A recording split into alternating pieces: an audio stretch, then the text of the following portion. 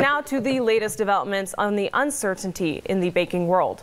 Treasury Secretary Janet Yellen delivering remarks this morning defending what she calls the decisive and forceful actions by regulators to prevent more banks from failing. ABC's Ika Jachi has the latest.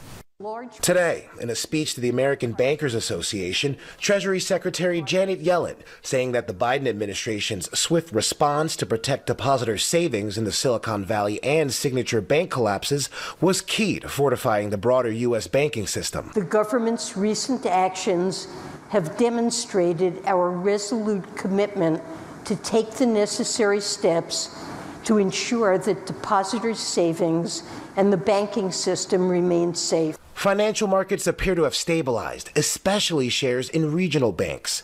U.S. officials add that at the end of last week, fewer Americans were pulling their money out of banks, further proof of growing consumer confidence in the banking system. The situation is stabilizing, and the U.S. banking system remains sound. Still, the problems affecting smaller and mid-sized banks are far from over, like First Republic in San Francisco, which is still struggling despite several large banks pouring in billions of dollars to help shore it up. Its stock fell more than 47% Monday, with S&P Global downgrading the bank to junk status. That ratings firm warning the recent $30 billion cash infusion from 11 big banks may not solve its problems. The Wall Street Journal is reporting J.P. Morgan Chase CEO Jamie Dimon is leading discussions with the heads of other big banks to make a large cash investment in First Republic to help stabilize the troubled bank. Similar actions could be warranted if smaller institutions suffered deposit runs that pose the risk of contagion.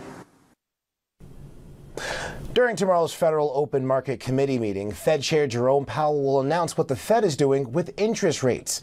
Many are calling for a pause in rate hikes. Ika Jachi, ABC News, Washington.